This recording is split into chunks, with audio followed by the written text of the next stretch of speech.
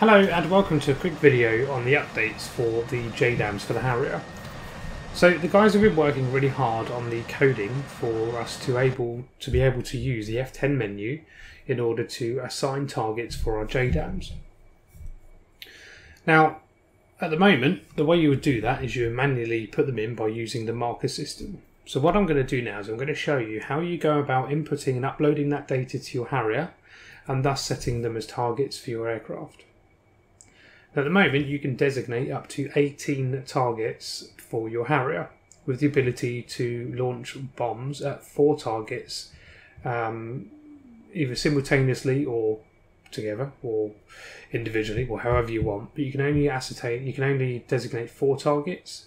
So let's say you have 18 targets, you can do 4, then another 4, then another 4 and so on. So the first thing that you're going to do is you're going to go to the F10 menu, and as you can see here, what I've done is I've just added some tigers into the X range. What I'm going to do is I'm going to designate using a blank marker the area of interest. And then what I'm going to do is I'm going to allocate each target by simply labelling them as TO1. It has to be this way, by the way, so you can't change it to anything else for the time being. TO2, TO3. We'll just do a couple more. We'll do TO4. And then let's just designate this building as, say, TO5. And then this bad boy here is TO6. So what I've done is I've used the F10 menu to assign a designation area, an area of interest, and then I've designated 6 targets which I want to destroy. Predominantly focusing on, I'm going to focus on 1, 2, 3 and 4 just for the time being. These are just to show you the population on the aircraft. So if I now go back to the aeroplane, what I'm going to do is I'm going to close the menu and I'm going to go to the CAS page. Using right Alt, right Shift and F8, which, just for a note, is in the kneeboard. And again, you can assign this to a button on your HOTAS should you want to. What it does is it pulls all the data for the targets into the aircraft. And if I click on the recall button, you can see that I've got 1, 2, 3, 4, 5, 6. Now these correlate to the markers that I allocated for here. So this is 1,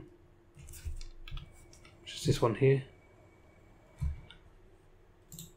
6 will be number 6 on here, and so on. And again, you can move from one to the other. So let's say these are my targets, and I've been informed by my human ground controller that I need to allocate target 1, 2, 3, 4 as my targets of priority. What I can do is I can now push these into the aircraft. So if I leave it on 1 and I go back to the CAS page, I can say I want to use this as my target for number 1. Now specifies it's active. I go back to the recall, you can now see that it's designated as target 1. If I now go to, let's go to number 5 actually and say that's now target 2. Let's say it's just been changed, whatever. I can then go to use and I can specify that as target 2. We're now active. And I can go to the recall page, you can now see that's target 2. I can designate number 3 as target 3. We're now active. And then last but not least, let's do number 2 as number 4. So you come back, click the use button, designate 4, it's now active. You can now see that I've got 1, 2, 3, 4 as my target priority. And now let's say, again, the range is down there. I want to fly in and I want to destroy those 4 targets. I then go to the storage page and select my JDAMs. Always leave it in auto. Specify your fusing. Pick your air to ground mode. And go into your master arm. What I can do is I can come up here and I can click targets.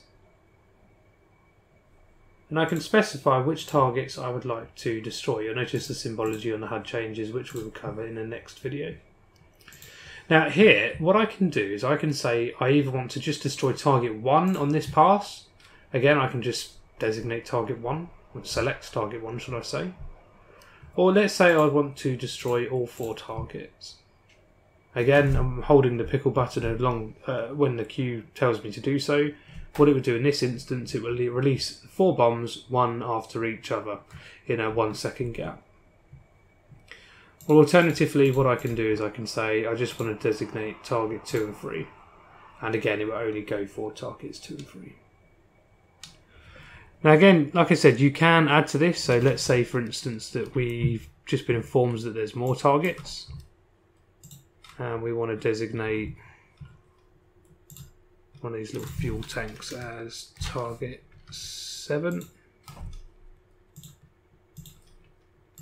We'll do this one as target 08. Go back to the aircraft, to the CAS page, right Alt 8. Sorry, right Alt, right Shift 8. Back into the recall, and now we've got 2 extra targets. So you can add to these, and you will be able to delete and change designations as you see fit.